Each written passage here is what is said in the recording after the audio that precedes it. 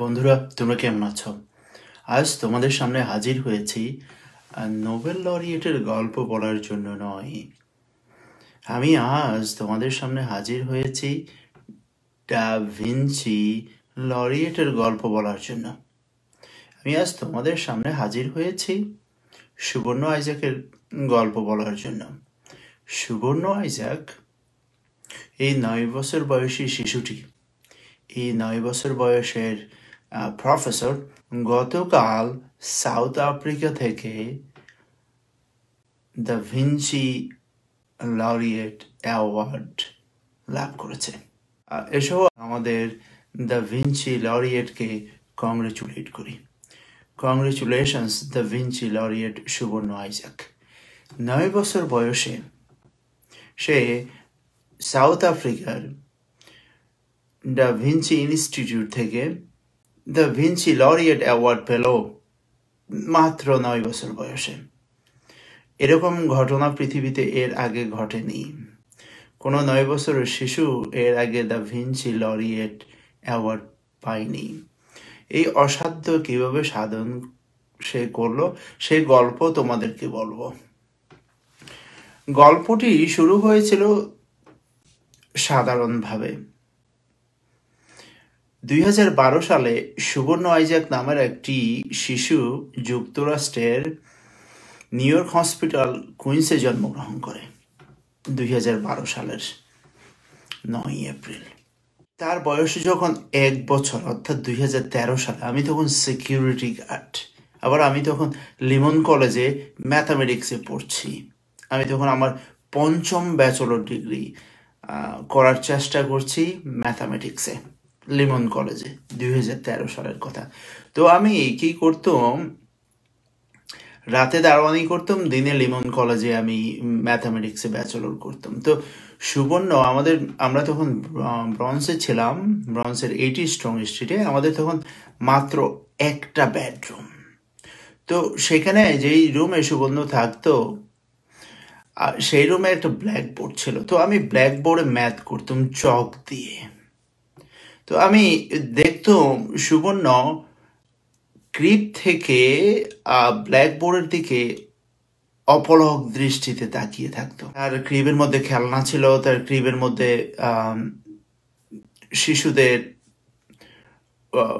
শিশুরা যা পছন্দ করে সব ধরনের খেলনা ছিল।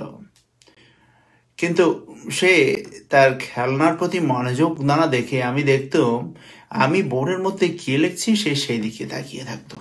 এর 6 মাস পর, অর্থাৎ সুবর্ণর যখন 1.5 বছর বয়স, একদিন তার ক্রিবের বেডশিটের নিচে চক পাওয়া গেল। আমার ওয়াইফ আমাকে বলল, তুমি কি চক রাখার আর জায়গা পাও না? ওর ক্রিবের ভিতরে কেন চক রাখো? ওর বেডশিটের ভিতরে কেন চক রাখো? আমার তো আক্কেল গরম। আমি তো বলি, আমি তো ওখানে চক রাখিনি, আমি কেন ওখানে চক রাখবো? তো ভাবলাম ওর বড় ভাই ওখানে হয়তো চক রেখেছে, অথবা ওখানে কে চক রাখবে? ওর বয়স যখন 2 বছর, তখন তো ও বয়স আমেরিকাতে অথবা কিউনির বিভিন্ন কলেজের প্রেসিডেন্টের সাথে ইন্টারভিউ দেওয়া শুরু করলো। সেটা তো তোমরা অনেকে জানো। ঠিক সেই সময়ের কথা, অর্থাৎ 2014 সালের কথা। তার বয়স যখন 2 বছর, তখন একদিন তার মা আমাকে ডেকে বলল ওর বেডশিটের নিচে অন্তত 50টা চক।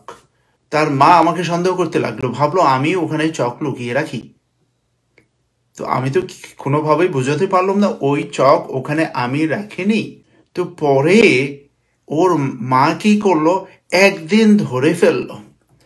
আমি ম্যাথ করে বাইরে চলে যাচ্ছিলাম ব্ল্যাকবোর্ডের মধ্যে, সুবর্ণ ক্রিপ থেকে নেমে হামাগুড়ি দিতে দিতে ব্ল্যাকবোর্ডের সামনে এসে সেখানের চেয়ারে উঠে চক দিয়ে সিম্বলগুলি ব্ল্যাকবোর্ডে লেখার চেষ্টা করত।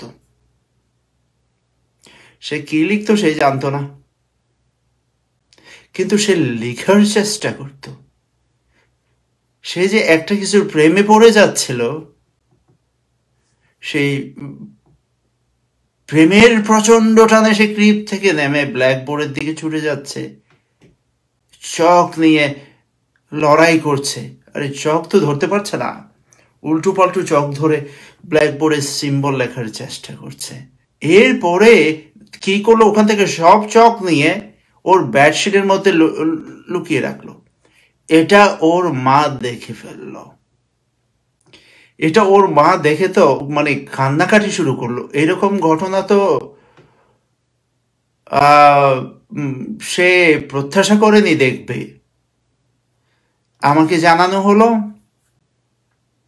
এরপর থেকে আমি ভাবলাম এই বাচ্চা তো সাধারণ বাচ্চা নয়। 2 বছর বয়সে সে চকের প্রেমে পড়ে যাবে, 2 বছর বয়সে সে ব্ল্যাকবোর্ডের প্রেমে পড়ে যাবে, বাট মোর ইম্পর্টেন্টলি 2 বছর বয়সে সে ম্যাথামেটিক্সের প্রেমে পড়ে যাবে, এ তো স্বাভাবিক নয়। এর কিছুদিন পর তার মা তাকে অ্যারিথমেটিক অপারেশন শেখাচ্ছিল। 1 + 1 = 2, 1 - 1 = 0, 1 × 1 = 1, and 1 / 1 = 1। সে এটাকে অ্যাবস্ট্রাক্ট করে ফেললো, বললো if 1 + 1 is 2, then n + n must be 2n, n - n must be 0, n times n should be n squared, and n divided by n is equal to 1. His mother didn't know what he was talking about. She started screaming, and I was in a Jason room.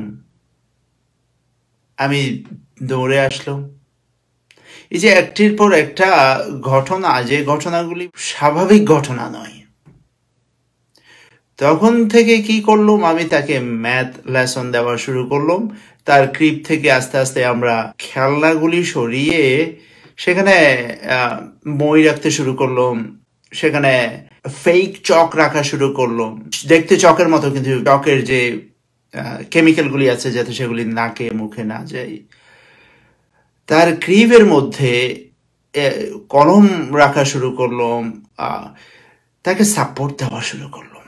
একবার আমি একটা ইন্টারভিউতে এক বাঙালি সাংবাদিক আমাকে জিজ্ঞেস করলো, আপনি কোন দুঃখে সেই রুমে ম্যাথামেটিক্স করছিলেন? আপনি যদি সেই রুমে ম্যাথামেটিক্স চক দিয়ে না করতেন তাহলে তো সুবর্ণের এই ক্ষতিটা হতো না, সে ম্যাথের প্রেমে পড়ে যেত না। আপনি অন্য একটি রুমে ম্যাথামেটিক্স করেননি কেন? আমি কখনো মাথা মোটা মানুষের সাথে তর্ক করি না, আমি কখনো মাথা মোটা মানুষের সাথে আর্গুমেন্টে যাই না, এবং আমি কখনো মাথা মোটা মানুষের কথায় রাগ করি না। কারণ রাগ করা, তর্ক করা, আর্গুমেন্টে যাওয়া, এটি তোমার মূল্যবান সময়ের নষ্ট। আমি নিউ ইয়র্ক সিটিতে 15 বছর দারোয়ানি করেছিলাম। সেই 15 বছর দারোয়ানি করার পর এখন আমি আমেরিকার ছাত্রীদের আমি ফিজিক্স পড়াই। এটি এমনি এমনি হয়নি, এটি আমার পরিশ্রমের কারণে হয়েছে। মাথা মোটা মানুষদের কথায় রাগ করা, তারা গালি দিলে তাদেরকে গালি দেওয়া, এটি করার সময় কখনো আমার ছিল না। যখন আমি দারোয়ান ছিলাম তখনও ছিল না, এখনো নেই। তাই সেই মাথা মোটা বাঙালি ভদ্রলোককে আমি বললুম না যে শুনুন, সেই যেই রুমে ক্রিবে ছিল আমি সেই রুমে একটা ব্ল্যাকবোর্ড দিয়ে ম্যাথ করতাম, কারণ আমার যে অন্য আর কোনো রুম ছিল না ওই বাসায়, একটি মাত্রই রুম। ওই রুমে আমরা 4 জন মানুষ কোনো মতে গাজাগুজি করে থাকতাম। র্যান্ট দিতেই তো পারতাম না, 1 শট ডিল অথবা ফুড স্ট্যাম্প অথবা ইত্যাদি দিয়ে দিয়ে চলতাম, কারণ আমি দারোয়ানি করে আর কত টাকা পেতাম। কলেজের টিউশনি এবং অন্যান্য কিছু দিয়ে দারোয়ানি করে সংসার চালানো খুব কঠিন ছিল। এই জিনিসটি আমি মাথা মোটা সাংবাদিক সাহেবকে বুঝাতে পারলাম না, যে বুঝাতে চেষ্টাও করলাম না, যে মানে সুগন্ধ যে রুমে ছিল সেই রুমে আমি ম্যাথ করতাম, এটি তো কোনো দোষের ব্যাপার নয়। তোমরা সব সময় চেষ্টা করবে তোমাদের শিশুদের সামনে, তারা যখন 1 মাস থেকে 2 বছর বয়সের মধ্যে থাকে কিছু ভালো কাজ করার জন্য। তাদের সামনে বসে যদি তুমি টিভি দেখো তাহলে দেখা যাবে সে বড় হয়ে নায়ক হওয়ার স্বপ্ন দেখে। তাদের সামনে যদি তুমি তাস খেলো তাহলে দেখা যাবে তারা বড় হয়ে ক্লাবে যাওয়ার স্বপ্ন দেখবে। তাদের সামনে যদি তুমি রাজনৈতিক কথা বলো তখন তারা দেখা যাবে বড় হয়ে রাজনীতিবিদ হওয়ার স্বপ্ন দেখে। আর তাদের সামনে যদি তুমি ব্ল্যাকবোর্ডে ম্যাথামেটিক্স করো, আমি তোমাদেরকে গ্যারান্টি দিয়ে বলতে পারবো চোখের প্রতি ভালোবাসা জন্ম হবে শিশু হৃদয়ে। আর একবার যখন চোখের প্রতি ভালোবাসা জন্ম হয় তখন তাকে থামাই কে? একবার যখন কলমের প্রতি ভালোবাসা জন্ম হয় তখন তাকে থামাই কে? এই 9 বছর বয়সী শিশুটি সে একটি বাঙালি ঘরে জন্ম নিয়েছে, অথচ সে আজ বিশ্ব জয় করছে। দক্ষিণ আফ্রিকার মতো একটি দেশের একটি শীর্ষ বিশ্ববিদ্যালয় তাকে দ্য ভিনসি লরিয়েট অ্যাওয়ার্ড দিল এবং তাদের গ্র্যাজুয়েশন সেরিমনিতে কি নোট হিসেবে বক্তব্য রাখার জন্য। সেই গ্র্যাজুয়েশন সেরিমনিতে অনেকে পিএইচডি ডিগ্রি অর্জন করবে, সেই গ্র্যাজুয়েশন সেরিমনিতে অনেকে মাস্টার্স ডিগ্রি অর্জন করবে, সেই গ্র্যাজুয়েশন সেরিমনিতে অনেকে ব্যাচেলর ডিগ্রি অর্জন করবে। সেখানে একটি 9 বছরের শিশু যে একসাথে 8ম শ্রেণী এবং 4র্থ শ্রেণী, যেটাকে বলে 8th গ্রেড অ্যান্ড 4th গ্রেডে পড়ছে। সুবর্ণ কেন 8th গ্রেড এবং 4th গ্রেডে পড়ছে হয়তো তোমাদেরকে বলা হয়নি। আসলে সুবর্ণ স্টার টেস্ট দিয়েছিল প্রায় 4 মাস আগে। স্টার টেস্টে সে আমেরিকার সবচেয়ে হাইয়েস্ট স্কোর করেছিল 9 বছরের বাচ্চাদের মধ্যে।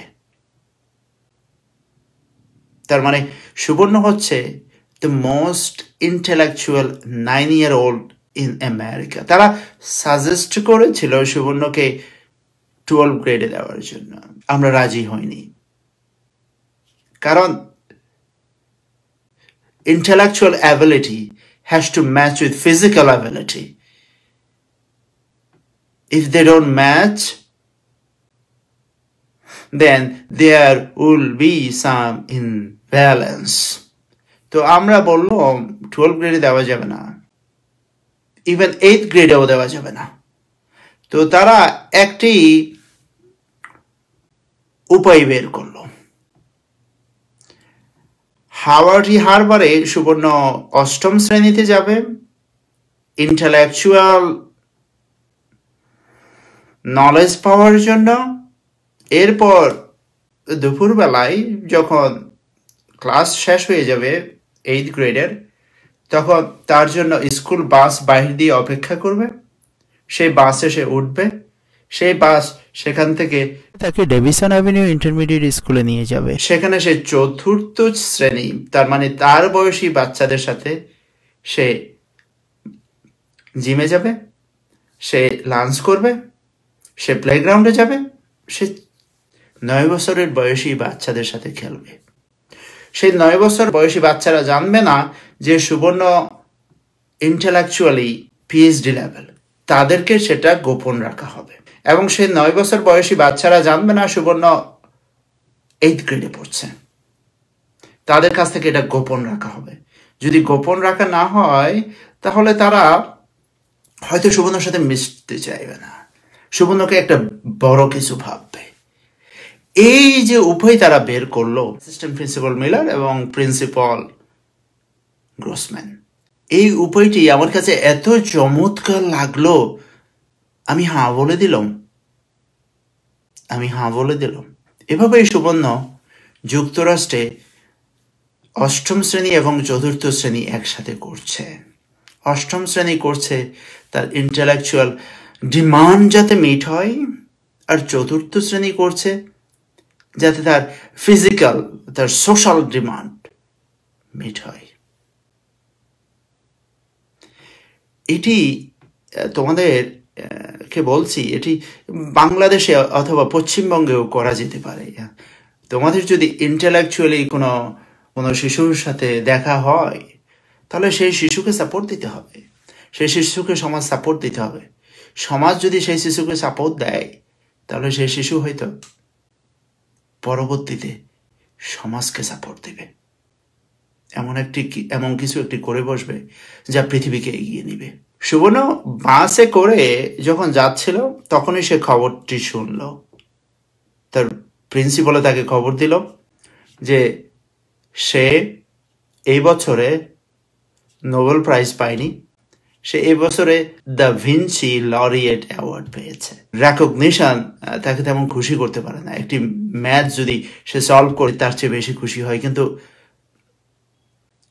তার চোখে পানি এসে গিয়েছিল। মানে সাউথ আফ্রিকা থেকে এত বড় ভালোবাসা পাওয়া, এত বড় রেকগনিশন পাওয়া এত অল্প বয়সে। আমরা মাঝে মধ্যে বলি সুবর্ণ নোবেল প্রাইজ নমিনেশন পেয়েছে। নমিনেশন পাওয়া একটা জিনিস আর প্রাইজ পাওয়া হচ্ছে আরেকটি জিনিস।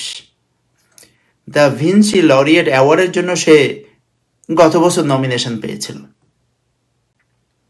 তো সে তো অনেক প্রাইজের জন্য নমিনেশন পেয়ে বসে আছে, অনেক প্রাইজের জন্য, কিন্তু পাচ্ছে না। তো আমরা ভাবছিলাম এটাও পাবে না। নমিনেশন পাওয়া তো একটা জিনিস, নমিনেশন পাওয়া তো সহজ ব্যাপার, কিন্তু কম্পিটিশন করে প্রাইজ পাওয়া সে কঠিন ব্যাপারটি একটি 9 বছরের শিশু করে দেখিয়েছে। তারা অনেকগুলি ইন্টারভিউ নিয়েছিল সুবর্ণর, প্রতিটি ইন্টারভিউ সে তাদের হৃদয় জয় করে ফেলেছিল। সুবর্ণ তো ভারত জয় করেছে, এখন সাউথ আফ্রিকা জয় করলো।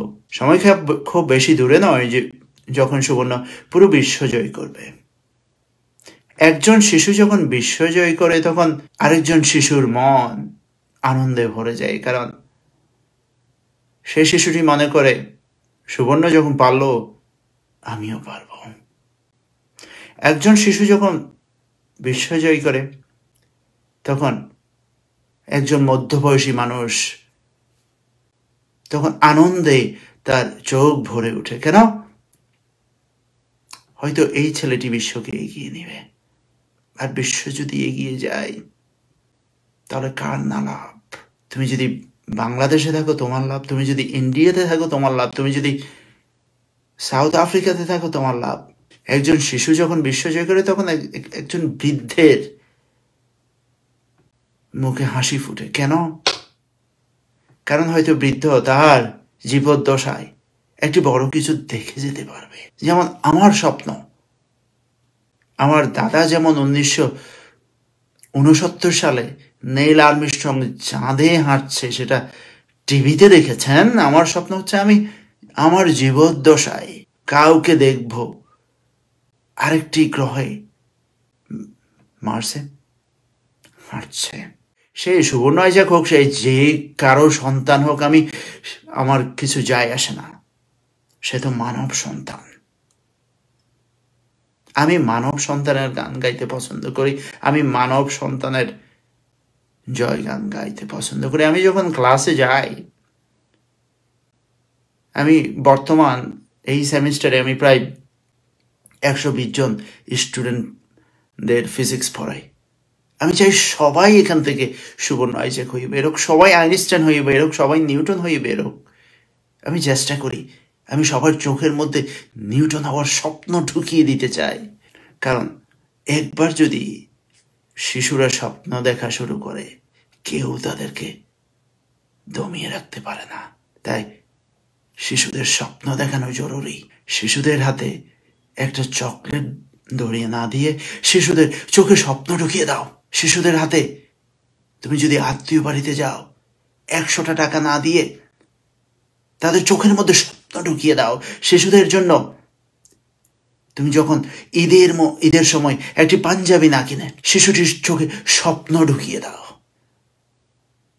কারণ একটি পাঞ্জাবি কিনে দিলে হয়তো সে পরবে, তাকে সুন্দর দেখাবে, কিন্তু শিশুটির চোখে যদি স্বপ্ন ঢুকিয়ে দিতে পারো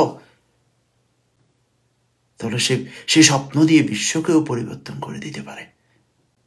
আসলে আমরা সবাই মিলে আমাদের শিশুদের চোখে স্বপ্ন ঢুকিয়ে দিই। Subscribe to Bari Science Lab to fall in love with math and science, especially programming.